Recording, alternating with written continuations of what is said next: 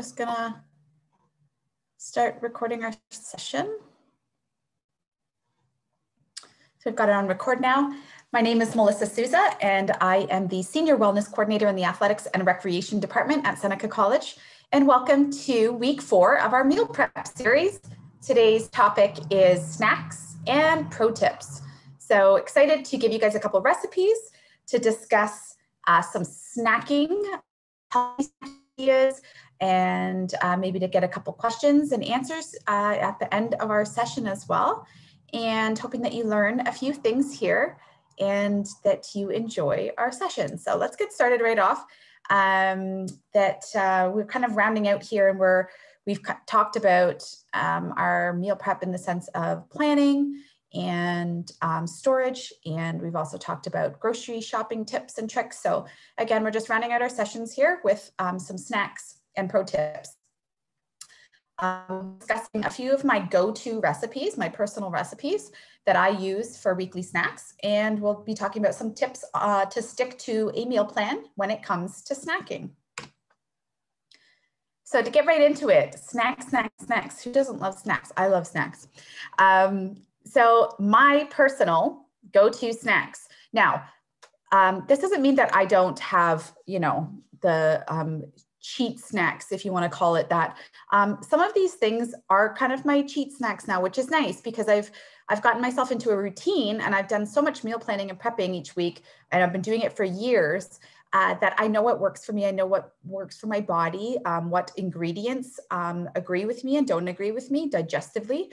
And so I've swapped things here and there, and we'll talk about swaps as well. So this is my personal go-to snacks. And I'll talk about why I think each one is important and kind of why I've built it into my snack regime. So first is oat muffins. So I bake these at least once a week. Now I've started to double batch them, just meaning that I've bought 2 muffin tins that bake 12 muffins, and I bake 24 muffins at a time to save myself some time, because these muffins freeze wonderfully. So why not just do one big batch in one go? And then really I can also, if my kids didn't love them so much, this would probably last 2 weeks, but it doesn't. But because I like them nice and fresh, then I do freeze 12 of them every Sunday, and then I keep 12 out. So oat muffins is definitely a big thing for me. We'll get to that recipe. I'm going to share it, and it's because it's such a go-to for me, and I think that you'll actually enjoy it. So next up is low sugar granola. Granola is an easy go-to for a lot of people. So it's just basically, usually people use oat flakes or oatmeal, like that you would cook oatmeal with. And a lot of the store-bought granola is very high in sugar. So they sandwich it in that it's got whole grains, and that it looks very healthy because it's very in that grayish blendy color, like that wheat color, which I think a lot of people think like, oh, it looks natural, it must be healthy. But the problem is the sugars. So if you make it at home, it's so much better for you. So there's so many recipes out there for granola, and you can put whatever the heck you want in there. So if you want some raisins, if you would like to have a little bit more sweetness, you can use coconut or cane sugar. Those are the kind of the sweeteners. We'll talk about sweetener swaps as well. And when I make my own granola, that's what I do. And then you bake it in the oven. That's really all you would do. And it's just a peace of mind in the sugar department. If you're trying to cut out sugar, making your own homemade granola is a sure bet to lowering the amount of sugar intake that you have if you enjoy granola, which is delicious on sometimes on its own, just as a cereal. Sometimes it's a cereal topper for something like that's more high in fiber, like bran buds or something along those lines.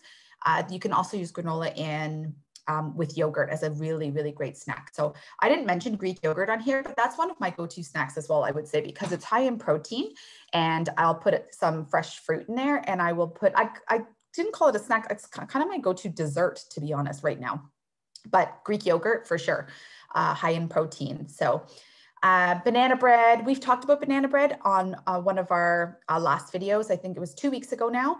And I cook banana bread as well. I'll bake banana bread in lieu of oat muffins. So I haven't been on a banana bread kick, but because my oat muffins have bananas in them, I almost feel like I'm like, you know, not cheating on my banana bread weekly thing. I used to make banana bread all the time. So it's not far off in the sense that with the oat muffins, it's just easier for my girls to take the oat muffins to school. And I incorporate things like blueberries and raspberries in my oat muffins. So, but banana bread is a great one. And again, a very easy one to swap out. Any baking is, and we'll get to that. Veggies and fruit, huge go-to, and it's just easier when they're already prepared for you. So we can buy all the fruits and veggies we want, but I think a lot of people, when they're out of sight, out of mind, if you have your, for example, a bowl of apples on the countertop, you're more inclined to eat them. So a lot of people do like to keep them on the countertop just so that you'll reach for the fruit. Some people like to chop up your fruits and veggies and leave them in the fridge in containers so that they're an easy, quick open and grab. I find when I'm feeling snacky, I am just reaching for something that's quick. So that's the big thing about snacks, is about preparing, right? So preparing my fruits and veggies, even if it is just cutting up a pineapple. If I have to do it when I'm feeling like I want a snack, it's probably not going to happen. I'm probably going to open my cupboard and see if I have any like store-bought granola bars or something along those lines. And if I have them, I'll probably reach for those first if I have to chop or cut something at that time. So keeping them prepared is a big thing when it comes to that. I also make my own tahini dip for my veggies. That sometimes is just a nice way. It's called a high and low snack, and we'll get to that as well. And that just means that the tahini that's higher in good fats helps to sustain me or to keep me full for when I'm eating my veggies. Sometimes I find if I just have like a couple of carrots and celery, like that's not getting me anywhere. But if I dip it in hummus or a tahini dip, it definitely helps to sustain my fullness from that snack. Oat and date bars aren't really far off from energy balls. They're really just a quick way of combining, and dates is a good binder. So you would put that in to keep things together, and you would use oats in that for as well. And there's so many different things you can use. You can use unsweetened coconut bits, which are great for these types of recipes. And you can combine all sorts of things. There's so many recipes for both of those things. Energy balls, you can use your PB or an almond butter for your protein. A lot of people actually use protein powders in them as well. That just so that you're still getting your, again, healthy fats, but you're getting your protein as well. A big thing for me is that I like to try to include protein in each one of my snacks, just so that I make sure that I'm getting the protein in. I know that it's good for me and my body when I'm getting workouts in. It's also just good for our body for renewal. So I know protein's important for me, and that's why I try to incorporate it in my snacks. So that's the Greek yogurt that I was talking about, or the tahini or hummus, those types of things will add protein. And again, and that's just another reason why I will dip my veggies. Boiled eggs. Okay, so this is another big one, protein, and it's also got your healthy fats. This is my favorite snack. It's an easy go-to grab. I boil 12 eggs every Sunday, and I put them in my fridge, and I have them every day. I 100% have eggs every day, and I usually have them in this form. They're super simple. I usually have them as a post-workout snack. And again, they help to sustain me when I need to just get a quick snack in and move on. And it takes 2 seconds to boil them, takes 2 seconds. And the storage of them, it's everything so easy. And it is such a complete balanced snack, in my opinion, that I'm always a big boiled eggs person. And if you don't love boiled eggs, then there's so many other choices here. But if you do like eggs, start boiling them up and keeping them in the fridge. You can chop them up and put them in salads. You can make an egg salad and put it into a pita. There's so many things that you can do with them as well. They're very versatile, but I just eat them plain like that. I just put a little bit of salt, and I put some fresh freeze-dried chives, and it is so yummy. Like I said, I've been eating them every day, honestly, for probably like 3 years now. It's my go-to snack. Protein shake. So sometimes protein powders are controversial. You know, if they can be a bit expensive. I literally have just gotten into Amazon or Walmart, and I usually buy a brand that's, I've tried a vegan protein that's made from a pea protein. Like that for people that have digestive issues. Sometimes that's a good thing to look for is a pea protein, which just means it's protein is the derivative is peas, green peas. But you can also find a whey protein. So it's got your milk proteins. It's usually higher in protein, but sometimes it's digestively can upset a few people's tummies. Not often, but for some people, if you have any sort of dairy issues, then you might want to just try to look at your veggie protein powders.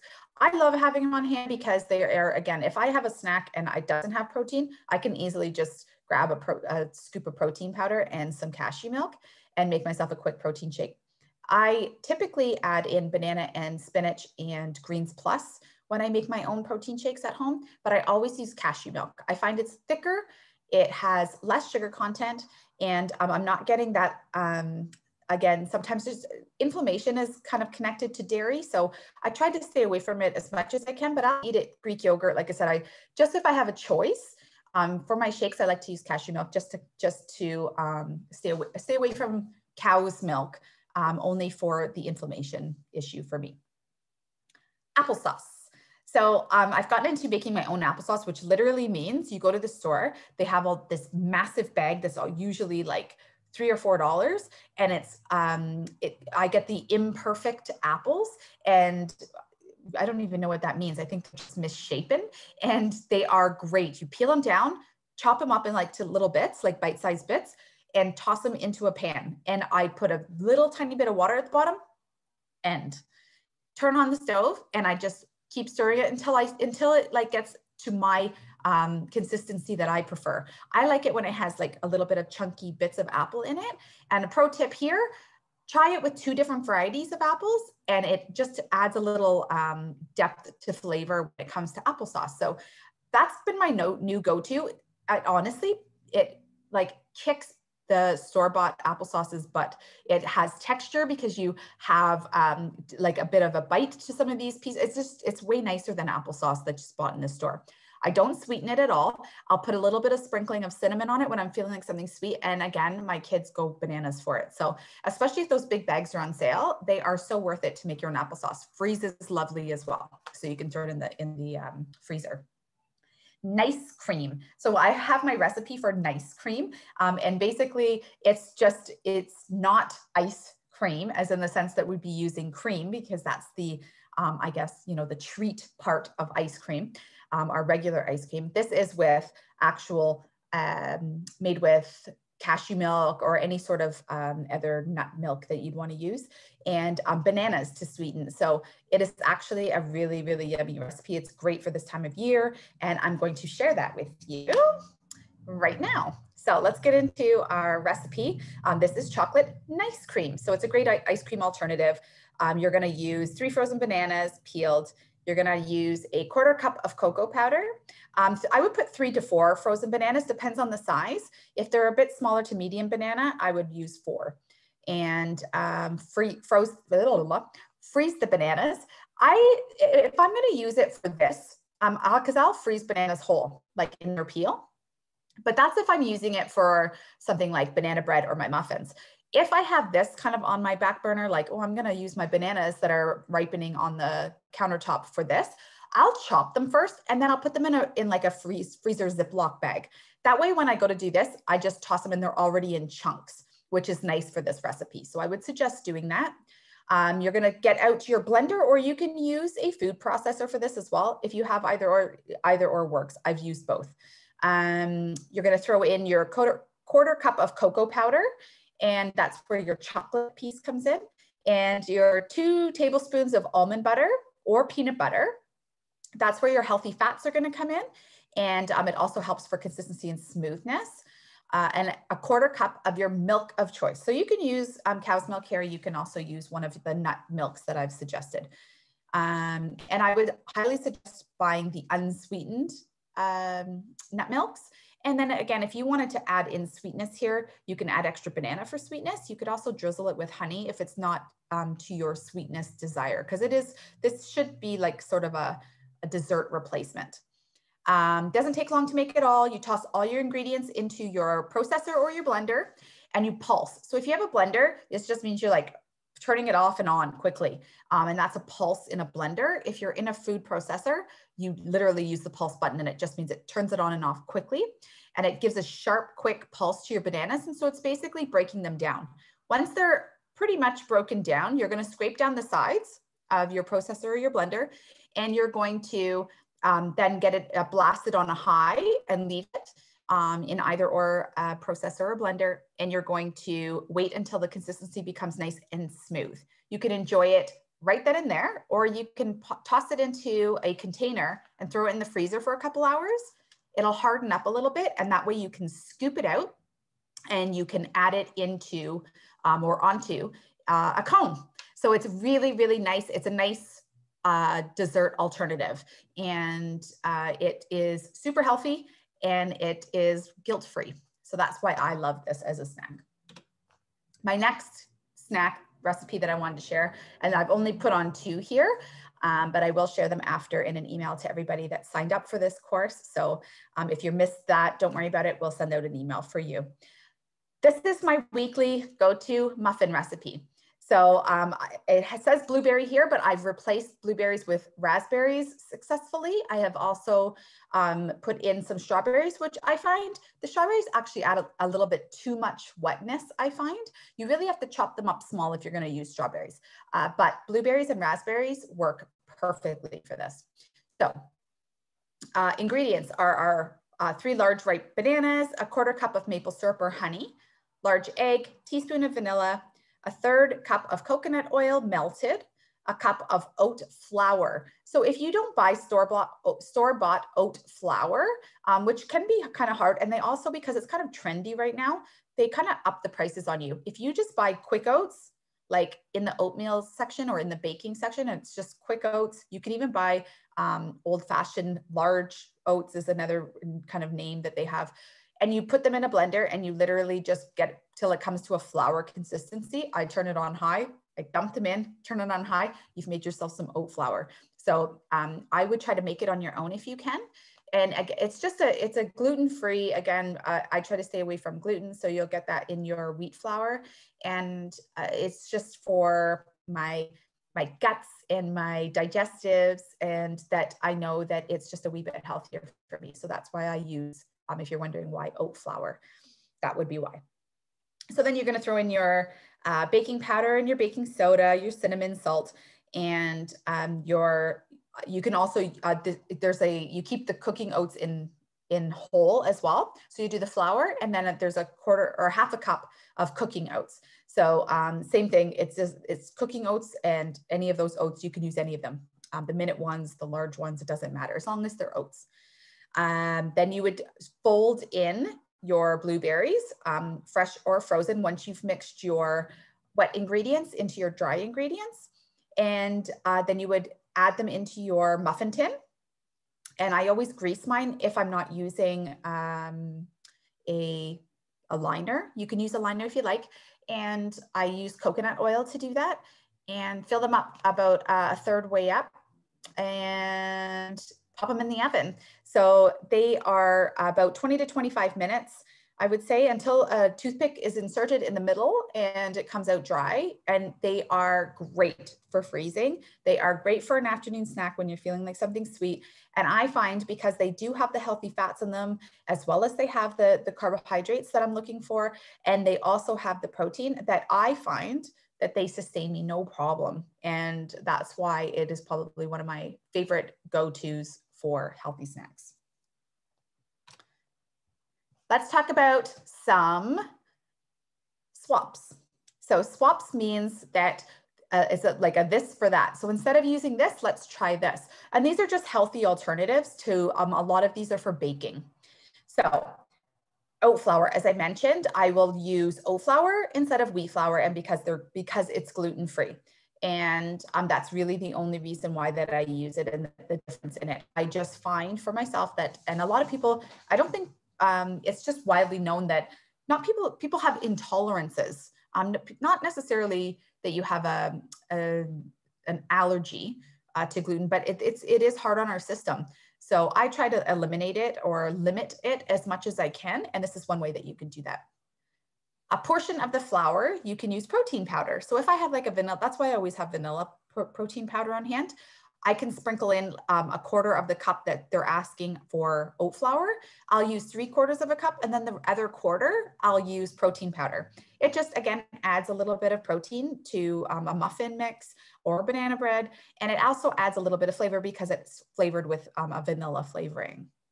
So I would be careful if you have like, you know, one of those caramel bake, like they have all these different kinds of protein powders. So you might not want to mix a protein powder that has a funny, funky kind of flavoring if into these types of things. You might want to just drink those ones straight. Coconut oil for anything that asks for butter is always a great alternative. Applesauce for oil. So this is a big one. The oil really is in place for baking for moisture. So it makes your bakings moist. It makes your cakes, muffins, breads, all those things. So I play around with this a little bit because I also like the fats in the coconut oil. Some people don't, and they want to eliminate some of the fats. So sometimes if it asks for 1/3 of coconut oil, I'll just do half of that will be oil and the other half will be applesauce. And I find that for myself, the moisture is just fine. And I've also just not using as much of the coconut oil. So that's kind of a personal preference, and it depends on what you're looking to do diet-wise. And diet, not meaning like a diet, but just your diet as in what your daily intake is and in your foods. So if you want and need more healthy fats in your diet, by all means use all of the 1/3 cup of coconut oil. Honey or maple syrup for refined white sugar. I think that one's self-explanatory. It's just, it is a natural, it's still sugar and it still has calories and it's still that sweet, but you're just not getting, it's not refined white sugar. So that's why I turn to these when I'm baking as well. Dates in place of brown sugar is always a great one. Process them, and you can even eat those ones. I sometimes just put peanut butter on them and a little sprinkling of sea salt, like to die for. And I love those as a dessert. Nut milk for cow's milk, we already talked about that. And PB2 for peanut butter. So this is one, if you're watching the fats that you have in your diet, PB2 is just a powder, and that's a brand name. So it's just a powdered peanut butter. It's where the oils have been removed from the peanuts. So the oil's removed and then it's ground down and it's into, it's like a powder. And the powder, it has much less fat in it than a regular peanut butter. So if you're somebody that's watching the fat that you're having your intake and in your diet, then PB2 is a great one if you want to add peanut butter flavoring without the fats. It's still healthy fats, so don't feel like you need to shy away from it there. Again, it's only if, for whatever reason, you are trying to have a lower fat diet. Let's go on to our pro tips for snacking. So I had said this in my last session. If you fail to plan, you plan to fail. It goes for every single one of our sessions that we've done so far on meal prep series. So it goes for snacking too, because if you don't prepare your snacks, again, like I said, you're just going to stick your head into the fridge or the cupboard or somewhere, or get in your car and drive down the street, and you're going to pick up something that you might not want to, it just might not fall in line with your goals. If your goals and if you're trying to eat a little bit more healthy, this is a way to go 100%. This changed my relationship with food too, I would say. I just ate so much more healthy, and I watched my body change in ways that I wanted it to. So I wanted it to be able to lift more weights and to run faster. And those were some of my goals. And I know that this style of meal prepping and just basically preparing has been a huge save for me and has changed everything, really. So these are my pro tips for snacking, my own personal pro tips for snacking. So individual containers for portion control. I am one of those persons that, like, when I open a bag of something, like, I just want to finish it and get right down to the bottom of the bag and be like, okay, there's my snack. But we know that a lot of our you know, the products that we purchase, if you buy them from the store, they're sold in bulk, I would say. They're not sold in individual, like, just have this bag and that's a snack size. So we've got to control that and look at how much is, you know, if we look at the nutrition value and say, okay, this is how much the snacks that it should be, that if we had, example, 100 grams, that would be the amount that, for me, that would be good for a snack. So I find that I will just get my individual containers to help portion control. I will break down if something that's store-bought, and I will put it into the smaller containers so that I know that when I go to reach for a snack, it's already portion controlled for me. And that really helps me with that personality type of where I want to finish whatever I'm started to eat. So if I open a big bag of something, that can equal trouble for me. So individual containers for sure is a big pro tip for snacking. Prep. I don't think I've nailed it home enough yet. It is absolutely the biggest piece. So yes, going to the store, yes, writing down on our menu planning and looking at our recipes that we've got apples and bananas and we've got, you know, the cantaloupe, and we've looked at things that are on sale. But if we bring them home and we don't do anything with them, that we've gone meal planning, we've gone shopping, but now we haven't done the chopping, we need to do the chopping. And that's a big thing for me. I will have all of my glass containers out. I start chopping up my fruit. I chop up my veggies. And like I said, I put them in the fridge and they're ready for pop the lid, quick snacks. If they're not chopped up, ready to go, they're probably not going to be reached for. And that's a big thing. You don't want to be tossing out food and wasting money on food either, right? Limiting temptation. So keeping the sugary snacks at the store and the beverages too. That kind of goes back to our shopping tips. Not shopping hungry, making sure that the snacks and the things that we do bring and the foods that we are bringing into our home fall in line with our goals. And that if we are trying to eliminate certain foods, that having them in the house, I think we know, is probably the first thing to do to ensure that we are not having them in our diet. So keeping them at the store and the beverages too. So keeping an eye on things like yogurt drinks, pop, juice, all beverages that are chock full of sugars that really we don't need. Our body needs water. So if you get a sparkling water, even that's a nice alternative to pop. And they have tons out there right now that are flavored without and not sweetened. And they are a great alternative for things that pop if you like the fizz. And try to keep your sugary drinks as much as you can to a minimum. Load up your bag and take it to go. So this is, you know, when we're off, I mean, we're not really right now, are we? We're not out and about, but when we do, when we get back on campus, we're going to work, we're off and outside of our homes for the day, we need to make sure that we're bringing our snacks with us too.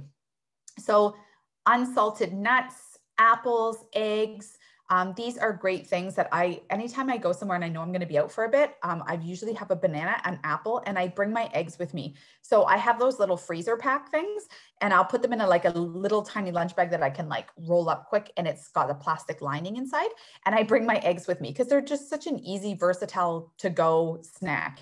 And then I don't have to, when I'm out, like I don't have to turn to stores and buy store-bought snacks. Is really hard to stay on a healthy tip when it comes to snacking, unless you go to a grocery store, and sometimes they do have things that are already prepared and they can be on the healthy side.